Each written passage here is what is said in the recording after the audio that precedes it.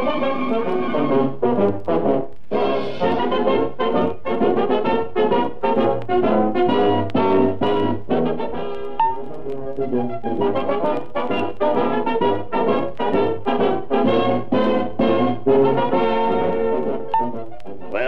here we are with information on the firepower carburetor.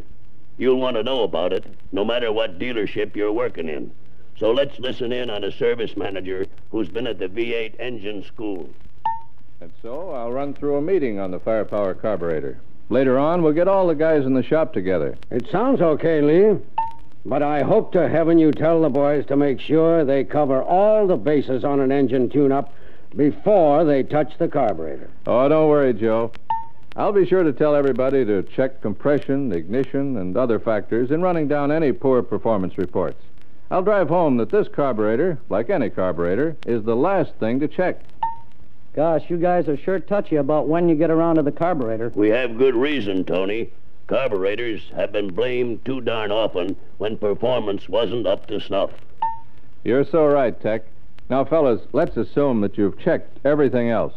Finally, you decide that you've got to work on the carburetor. So let's consider some adjustments you can make.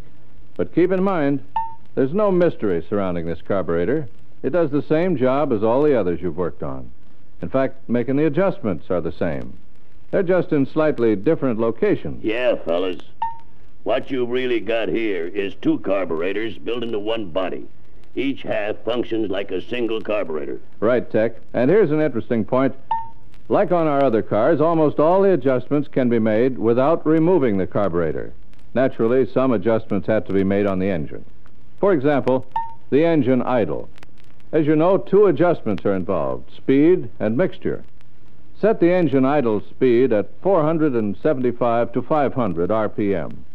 Use a tachometer for accuracy, and have the gear shift lever in neutral. Then secure the smoothest operation by setting the two idle mixture screws the same way as you would on any carburetor. Yeah, Lee, but when you wind up, both mixture screws ought to be within 1/8 turn of each other for best engine operation. Well, that shouldn't be hard to do. You're right, Joe. It's easy. Now, the fast idle adjustment is one I want to talk about next. It keeps the engine from stalling during warm-up. Again, two operations are involved, cam position and speed adjustment. To adjust cam position, you loosen the choke lever clamp screw.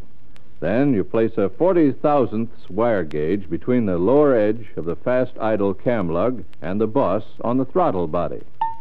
Hold the choke valve closed and press upward on the choke lever to take slack out of the choke connector rod. Then tighten the choke lever clamp screw. That adjusts the cam position, eh? Yeah. Now, to adjust fast idle speed, be sure the engine's thoroughly warmed up and the tachometer's connected. Remove the hairpin clip from the lower end of the choke connector rod. Next, crack open the throttle slightly. Hold the choke valve closed, release the throttle lever, and slip the connector rod from the fast idle cam. Let the choke valve spring wide open. Then start the engine without opening the throttle and read the tachometer. You should read 1,300 to 1,400 RPM with the fast idle adjusting screw touching the high point of the fast idle cam. If the speed isn't right, you'll have to adjust the fast idle screw. What if you can't get a screwdriver in there? Why, shut off the engine and turn the throttle lever until you can adjust the screw. Restart the engine, reposition the fast idle cam, and check the speed again. If it isn't right, repeat the operation until it is. Then reconnect the choke lever rod, and the engine will drop to idle speed. That fast idle speed adjustment can be made another way, fellas, but it has to be done on the bench. You'll find the story on that in this reference book. Okay, Tech. I'll keep it in mind. Now, there's another adjustment you can make when the engine is not running, but you do this after the fast idle adjustment. What's that, Lee? The choke unloader? Yeah, Joe. Now, unloading action might sound like something new to Tony, but it's something we've had before. Basically, here's what it does. If the owner floods his engine during cold starting, the unloader helps him clear out the manifold when the throttle's open wide. In other words, The unloader opens the choke valve slightly so more air can be drawn through the carburetor while the engine's being cranked. The unloading action is controlled by the lip on this throttle lever.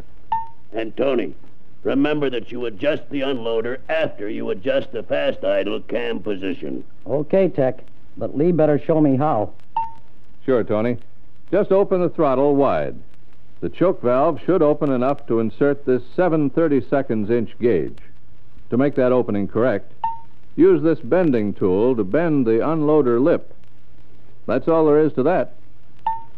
Now, you can adjust the accelerating pump without removing the carburetor. But so everybody can see it, I'll do it on that carburetor I've got on the bench. Wait a second, Lee. First, tell the boys how a carburetor is removed from the engine. Okay.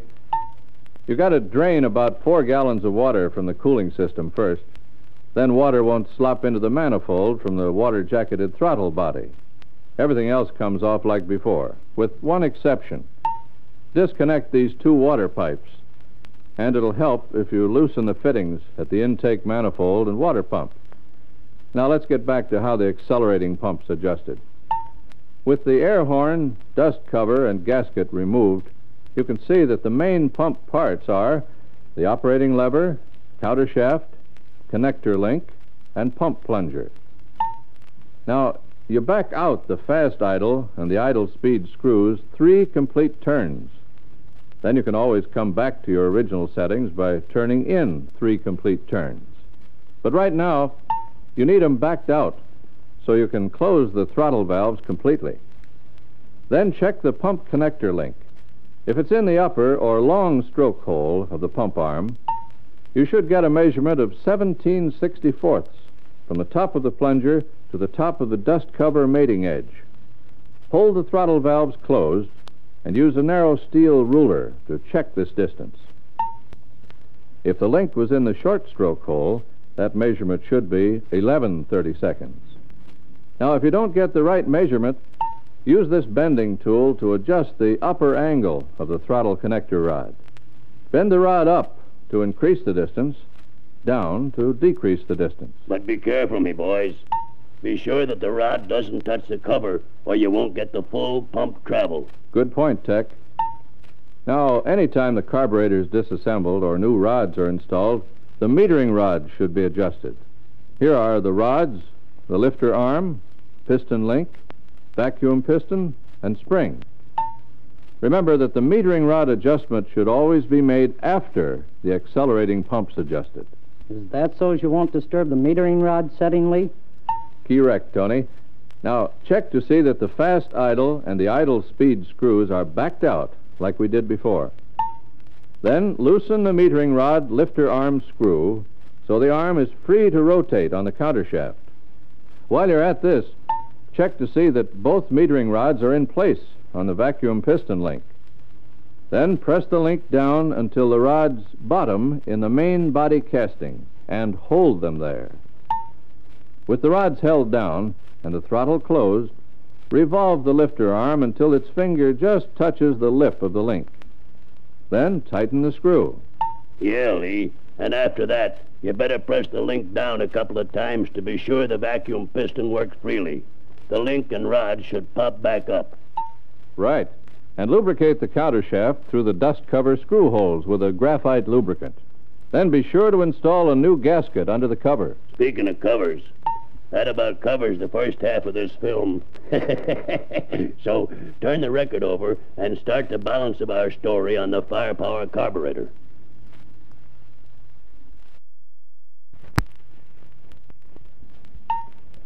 Well, fellas, you can make a fast check of the fuel level by removing the inspection hole plug. Yeah, but be sure the engine's idling to make this check. Right, Tech. Now, if the fuel is at the bottom edge of the hole, so it just trickles out, the level's okay. But if the fuel runs out in more than a trickle, the level's too high. On the other hand, if the fuel level is below the inspection hole, it's too low. In either case, the float setting will have to be checked. Here's how you adjust the float setting. Take off the bowl cover and remove the fulcrum pin that holds the float assembly. Then take off the gasket. Reinstall the float and pin. Then, with the bowl cover upside down, insert the gauge to check the float setting horizontally and vertically. You put that gauge under the center of the floats so the notches fit over the cover edges. The float sides should just touch the vertical uprights. If they don't, you use this bending tool to adjust the float arms. That's the vertical adjustment. Next, you see that the floats just touch the horizontal bar of the gauge. If the arms need adjusting, use the bending tool again. Incidentally, me boys, those floats got to have a minimum of 7/16 free travel. You measure that from the free ends farthest from the needle with the floats in raised and lowered positions. Right. And if float travel needs adjusting, just bend the lip on the float bracket. That about covers adjusting the float setting. Now, any questions? Yeah, Lee. What are these two things on each side of the pump plunger? They're low-speed jets, Tony, and are important parts of the low-speed circuit. That's the circuit that furnishes fuel for idle and for speeds up to about 40 miles an hour. Then the high-speed circuit begins to supply fuel. Now remember that these metering rods and the vacuum piston are among the main parts of the high-speed circuit. Don't ever damage any of the parts grouped around the pump plunger. That's why you saw me lift the bowl cover straight up when I removed it. That protects those parts and the float arms. Suppose it slips, Lee, and you do damage the tip of a low-speed jet. In that case, Joe, use a 1/4-inch open end or box wrench to remove and replace the jet. Also, the cover gasket's got to be off so you can get a good hold on the jet. When you replace metering rods, it's a good idea to replace both metering rod jets. But be sure you use a proper-sized screwdriver so you won't damage the slots. Incidentally, Lee, how about explaining the pump circuit next? Okay, Tech. The pump circuit's got a plunger working in a well. It squirts an extra charge of fuel into each venturi through the discharge cluster ports. A small discharge check needle keeps the top of the pump passage primed, so discharge action takes place the instant the plunger starts down. Okay, Lee. Any tips on replacing pump parts? A couple, Joe. For one thing, be sure to put that check needle in with the point down. Besides that, always use a new gasket under the discharge cluster once you've removed the cluster. Here's another tip. See that the leather on the plunger is pliable and not damaged. It should be flared out to make a good contact in the cylinder. And when you reassemble the bowl cover, install it carefully. If you force it, you might curl the plunger leather back as it goes into its cylinder. Here's something else. Use new gaskets throughout when you're putting that carburetor back together. And tighten all screws so there won't be any air or fuel leaks. Say, nobody mentioned those main nozzles?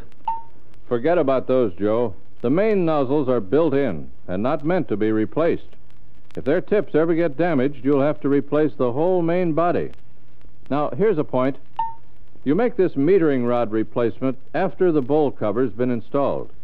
First, you got to be sure those metering rod discs are in place. Then you slide the end of the rod into the hook of the metering rod spring. Slide the rod through the disc and down into the jet. While you do that, hold the eye of the rod parallel to the piston link. Push the link down. After this, use a small screwdriver to turn the eye so it will slide over the arm of the link. I get you, Lee. That brings us to the choke circuit, right? Yeah, but you've seen enough of the choke to know pretty well what to do.